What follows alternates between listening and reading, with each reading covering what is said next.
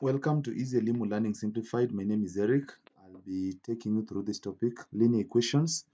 And for this particular lesson, we are going to cover linear equations in two unknowns. Previously, we covered the solutions of linear equations in one unknown. Now, we want to see how you can be able to simplify or to solve for unknowns when we have two unknowns. So we have a few questions here to help us with illustrations on how to solve for uh, unknowns when we have two unknowns. And actually, we are going to discuss one of the methods that is used to solve for the unknowns when we have two, called the elimination method. And just a few questions just to help us with illustrations on how to use the elimination method to solve for unknowns when there are two. And at the end of the lesson, we'll have some assignment just to help you practice on what we're going to cover during this lesson. So this lesson again, we will just measure on equations that are just having integral coefficients, where the coefficients are just whole numbers only. Then later on, we'll look at the same elimination method when now the coefficients are fractional, So we have a few examples here to help us with illustrations on that. So solve for the unknowns in each of the following pairs of simultaneous equations. So we have the first one as a plus b equals to 7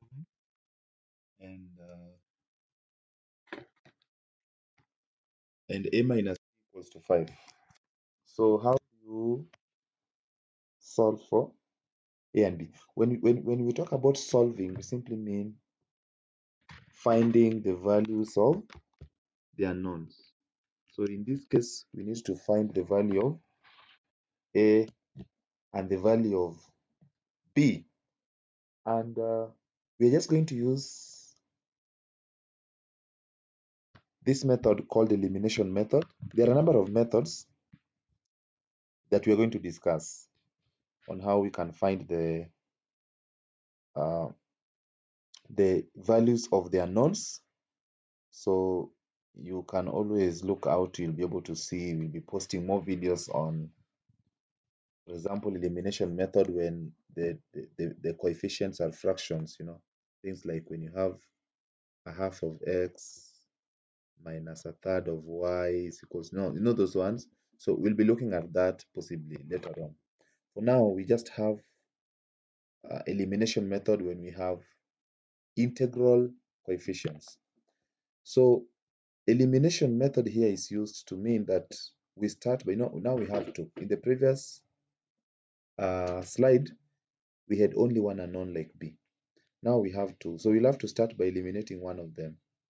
So what we do is that we make sure that at least the coefficients, remember the coefficients are the numbers that are written before the variable like 2 here.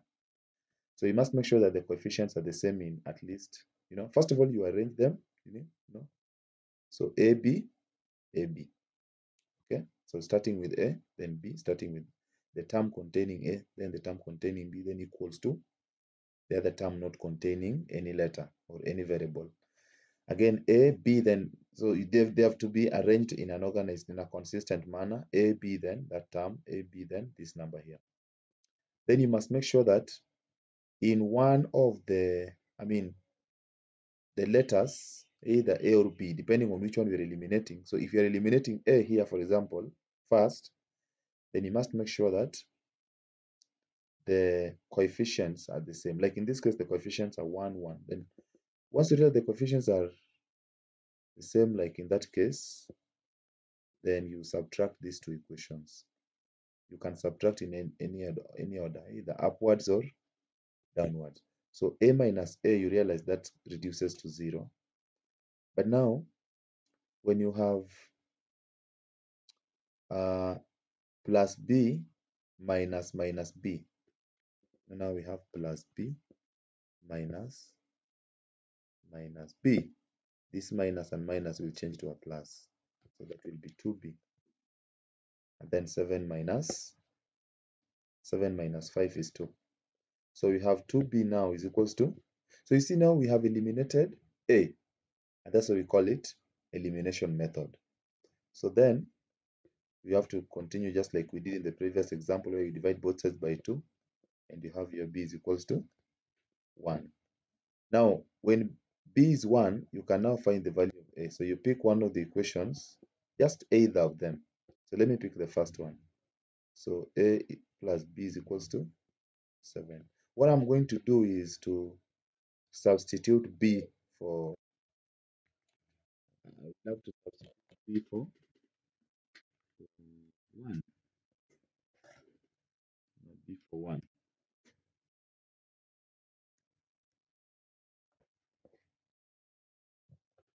So I substitute b for 1, and what that is back substitution. You pick the value of one of the variables that you have obtained and you substitute in one of the equations. We call it back substitution. So I have a plus b, but b is already 1. So 1 is equals to 7. Then 1 will move to the other side, so a is equals to 7 minus 1, and so a is equals to 6. So with this, I've gotten the values of a and the values of b. So if you want to know whether this is true, you try to substitute, again do back substitution in one of the equations. So a is 1, see, 1, and b is, a is 6 and b is 1. So 6 plus 1 is 7. Again, a is 6, b is 1. So 6 minus 1 is 5. So the solutions must satisfy the equations simultaneously, both of them, not just one of them. See. So I want to do case 2 here, where now I wanted to eliminate b. So a plus b is equals to 7, and a minus b is equals to. So again, if you look at the coefficients here, they are both 1, but only that the signs are different. So if I want to eliminate b in this case, so if I want to eliminate b in that case, then what I will do is then I'll try to do either addition or subtraction depending on which one will eliminate b. For example, if I subtract, that's what I did and that did not eliminate b. So maybe I'll add. So if you add these ones, remember addition must be done across. So a plus a is 2a. But now if you have b plus minus plus b, you see this is already reducing to a minus. So b minus b, you see this is 0. So b is already eliminated. So what that means is that if you realize that the absolute values of the coefficients are the same, but then the signs are different, you want to eliminate that, then basically you add them instead. So this reduces to 0. So if you add these two on the other side, you'll get 12. And so if you divide, so we have 2a is equals to 12. And if you divide both sides by 2, you end up with a is equals to what? A is equals to 6. Then you still do back substitution. So a minus b is equals to 5. So a is 6. So 6 minus b is equals to what? 5. So 6 will move to the other side. So minus b remains. So minus b is equals to 5 minus 6. So minus b is equals to -1. And you multiply both sides by -1, b is equals to 1. So you still get the same values as. So you don't have to eliminate a or b. Either of them can be eliminated, and that will still work.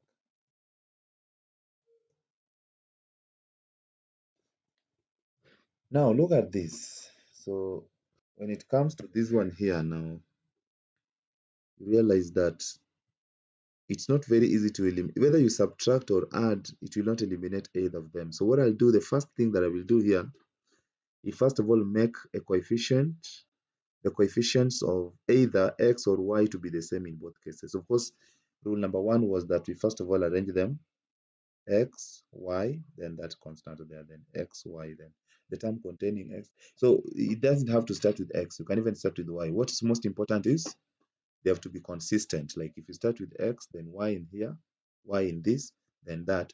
That must be the same pattern in the second equation. Then now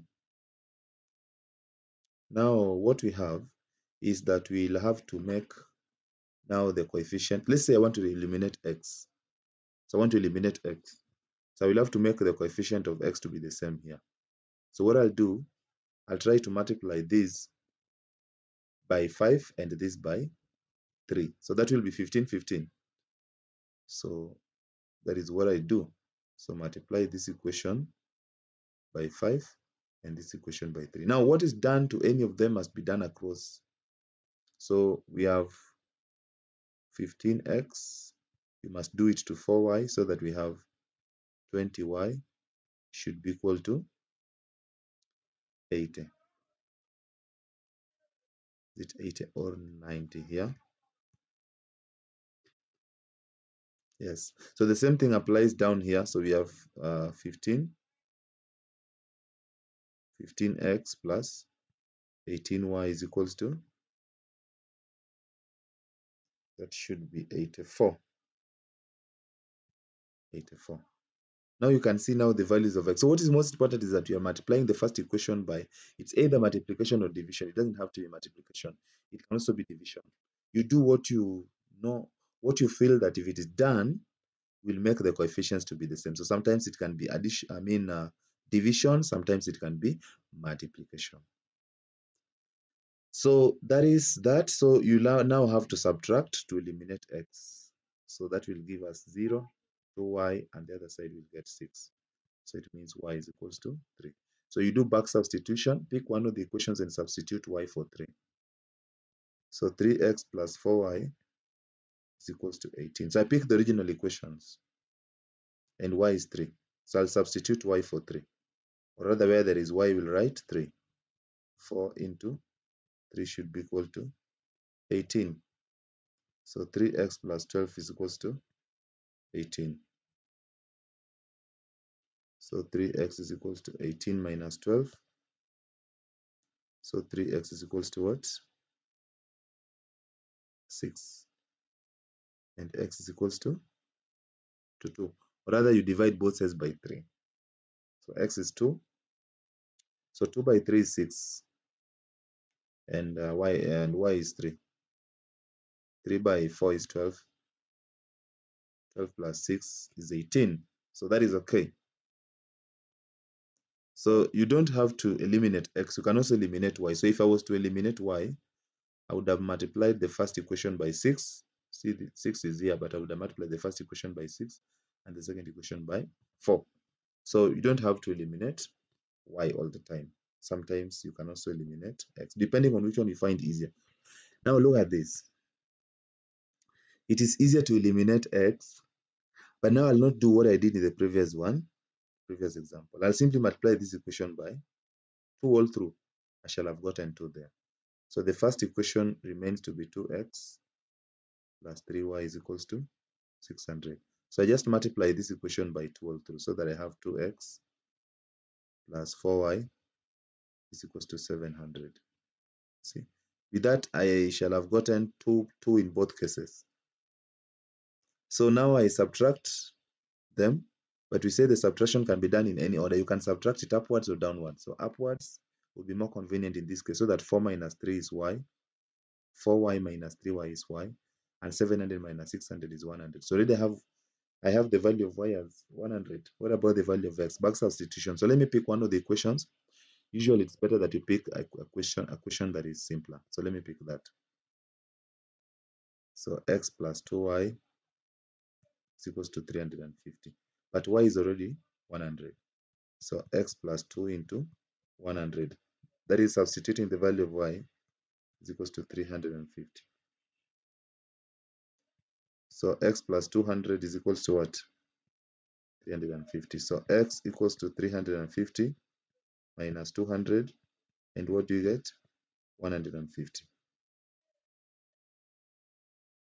So we have the values of x and the values of y. So you can try and substitute them there. Back substitute. So 200 because y is 100 and 150, 200 plus 150 is 150, that is 350.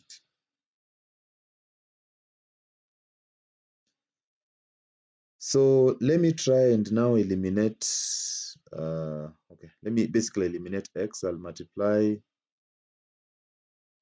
this equation here by 5 and this one by 3 so that we can have 15 in both cases.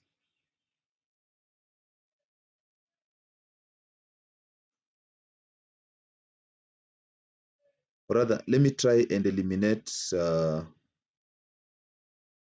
y now instead of x. So if you have to eliminate y, what you do is to multiply this by 6 and this by 4. So 3 by 6 is 18. So 18x. 4 by 6 is 24y. 24y is equals to now 18 by 6.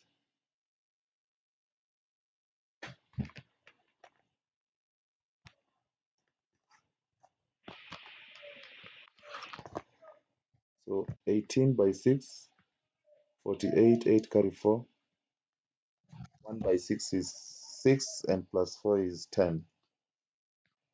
So that is 108. Again, we have 4 by 5 is 20. And now 4 by 6 is 24. So you see now both of them are the same here. And 28 by 4, 32, 2 carry 3, 8, 11. So 112.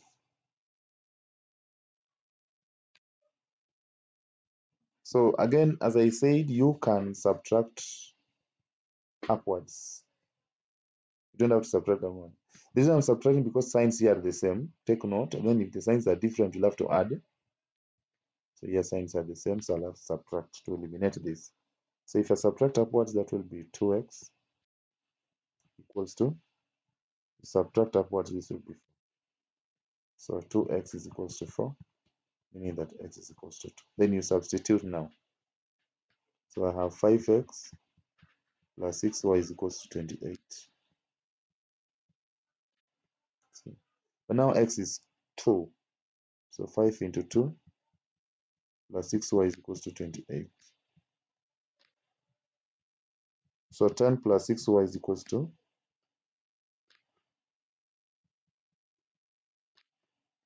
so 6y is equals to 28 minus 10. That is 10 going to the other side. And so 6y is equals to 18. You divide both sides by 6. Then you have y is equals to 3. More or less the same values as the one we got previously when you were trying to eliminate x. So that is all for the lesson. Few questions to help you practice on what you have learned.